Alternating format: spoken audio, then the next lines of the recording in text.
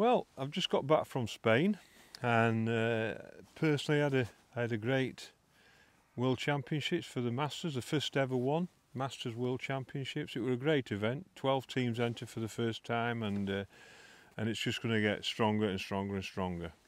And we had a great set of life. It was a fantastic week. It was an education being with him. We all got on and everything like that. And team come forth, and we just missed out, and probably a little bit of lack of experience, and the fact that we didn't find the method while the last day. It changed every day, but in the end I came second individual, and on the first day I caught 446 fish, and on the second day I caught 450 fish. So basically that's a lot of fish in 5 hours fishing. In other words, it was like one and a half a minute. And I've been asked loads and loads of times, how the hell do you catch 450 fish in 5 hours? Well, it wasn't feeder fishing as we know it. It wasn't feeder fishing really. It was speed fishing with a feeder. And so what I'm going to do, I'm going to show you, because I've been asked, I'm going to show you the tactics and how we caught them. And a lot of it was, like I said, it wasn't feeder fishing. A lot of bites we never saw that the fish were on, but there was an art in it. There's always an art to catching fish, and there was even an art to catch between 300 fish and 450 fish, and that's what you needed to do. And so it was as simple as this. When we started off in the week, the fish were out, and all these little crassios, which what they were like, they averaged about 47, 48 grams, which is not even 2 ounces, and they were all over the place, topping. And on the third day of training, we caught them at 6 metres, and we were learning to catch them at 6 metres. And on the last day, on the Friday before, they were all here, they were all close. So how did I catch all them 450 fish? So this is my little setup. And all we had basically, we had bloodworm, joker, we had all the baits, all the feeders, we got everything, and that's all that I needed that were there. This is not the identical ground bait we used, but the ground bait we used was Census Lake, Census Gioli, and lads riddled it and got all the big bits out, so it made a nice cloud. And it were a really nice cloud, so when it hit the water, it were coming off as it were going off the feeder as it were falling through. And basically, you could put joker in that if you wanted, or you didn't. I don't think it made any difference whatsoever. And the only thing we used were a few maggots for the hook.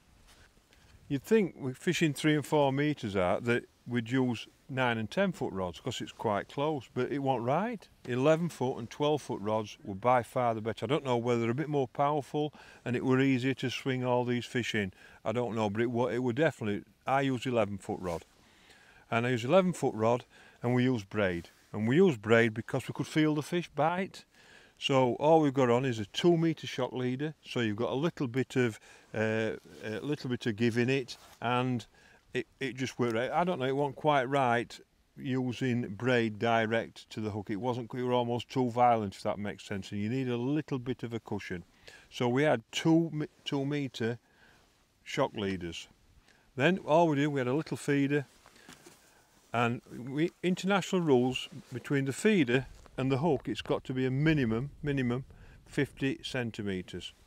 So all I did, I just had a running feeder. Your feeders have got to be running all the time. It runs onto the bead and the feeder. Now the feeder were really important. Anybody that knows me knows I love plastic feeders, solid plastic feeders, and normally I'd use that little smooth hound there, but I didn't. I used that one. It's a smooth hound with its weight forward, and it's got the mesh on. And it's got the mesh on because I wanted it to come out as it were going through the water. It was far superior.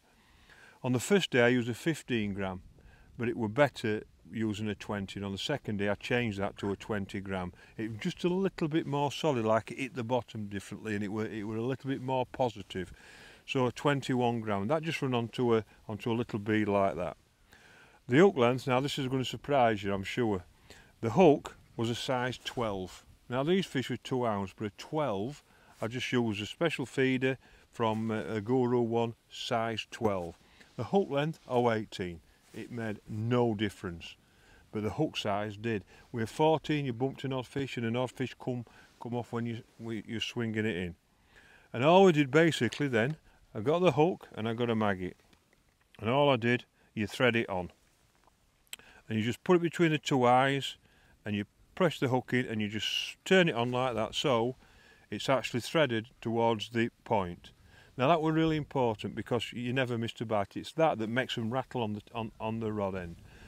Now you think we might change that pretty regular.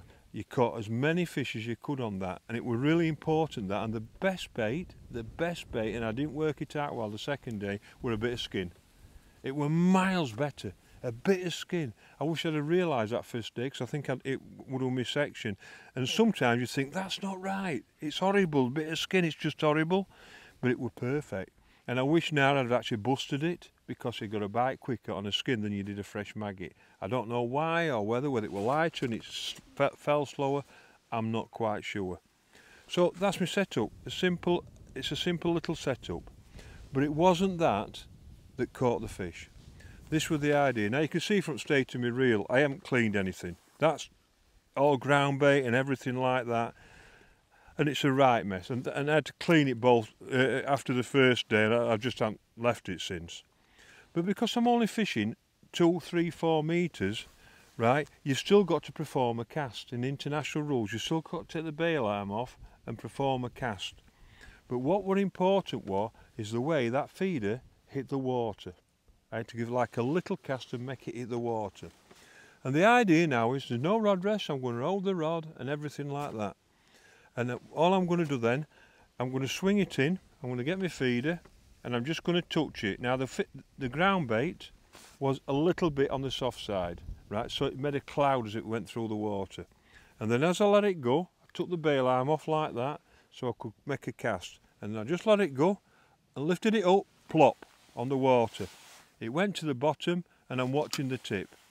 And then if I got a bite instantly like that, and I did lots, you could pick up. And if I didn't get a bite, I'd lift it and put it back down. I'd try and move yes, I know, I moved the feeder. I know I did, I'm first to admit it. I've never moved it as much in my life. 6 inches. And if it didn't work, you just lifted it up like that, and most times there'd be one on. And the trouble was, because of the length of the hook length, the 50 centimetres, what were happening is they were picking it up just sitting there. So by lifting it, they just lift it like that and it'd go, and there'd be one on. And you just pick it in and swing it in. And then when you swung it in, like that, what I did, I lifted my arm up because I wanted a little bit more length. And I catch the fish, and there's a reason for this now, is look at the feeder. Look where the feeder is. Unhook the fish, keep the rod in an upright position, and just look where the feeder is. Unhook the fish, put it in the net, grab my feeder into the ground bait, like that, all in one swoop. Let it go, plop, to the bottom. To the bottom, it's at the bottom. I'm looking for any kind of indication. If it moves, I'll lift it 6 inches, like that, and I want the rod to go like that and rattle, and if it rattled, I just swung the fish in. So lots of time like that, swing it in, like that, and you catch a roach like that sometimes. And then if you look at that now, where the feeder is, now because I haven't swung it in right, that feeder's too far away, so I've got to learn. I learned that that's what you got to do. Catch it like that, catch the fish, put it in the net. As I put it in the net, look where the feeder is, straight into the thing. Now that doesn't happen if that bow isn't right, and then it's the bow of the length of line is perfect to just do that, let it off to the bottom, like that. Look at your tip, you haven't got one, pull it 6 inches, 10 seconds, that's all it was, 10 seconds, pull it. If it wasn't on, like that, there's one on, swing it in, like that. Look where my arm's going now, like that. Look at my arm, so look where my feeder is. And it's all a case. When I said to you, there's an art in it, that was the art. Go like that, straight into the fish, out, bail arm off, plop, to the bottom, and that's all that I did.